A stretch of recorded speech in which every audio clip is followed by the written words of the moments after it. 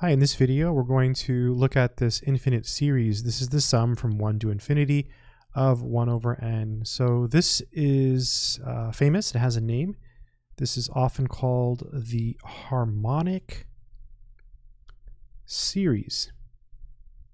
And so this is a known divergent series. So this series diverges, it is divergent, and it is called the harmonic series. It diverges because of something known as the p-test. So the p-test is one of the series tests that people often study when they learn calculus. And the p-test says if you have this p-series as n runs from 1 to infinity of 1 over n to the p-test is going to say that this converges if p is bigger than 1, and it diverges if p is less than or equal to 1. So in this particular case, the value of p is equal to 1. So here,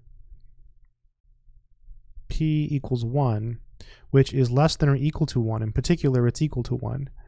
So our series, the sum as n runs from 1 to infinity of 1 over n, diverges.